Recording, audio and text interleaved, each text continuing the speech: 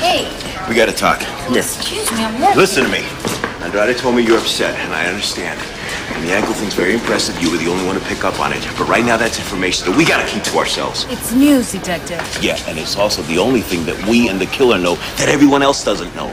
Well, I think I got other information. Okay, those women, the Metro victim on June 12th when we first met, remember? How can I forget?